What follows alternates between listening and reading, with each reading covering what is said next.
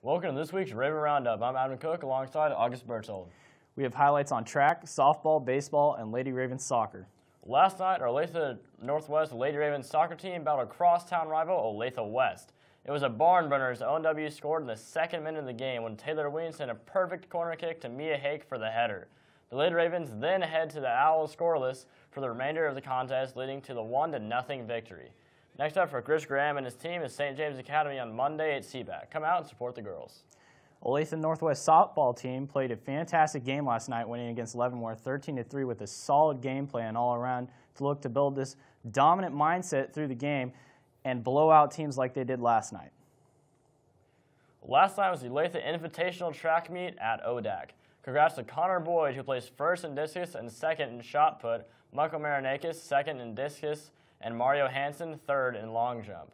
On the girls' side, congrats to Maddie Ryder, who took first in high jump, long jump, and third in the 200-meter dash, Macy McKee second in the 100-meter hurdles, and Jayleso McWashington, who placed first in triple jump and second in long jump.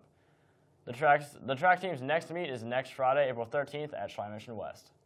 This Thursday, Olathe Northwest baseball team faced off a doubleheader against Shawnee Mission East, losing 11-1, but finishing the night with a victory against Shawnee Mission Northwest 7-3, with Sheeper pitching a fantastic game and the fielders staying on their toes throughout the entire night.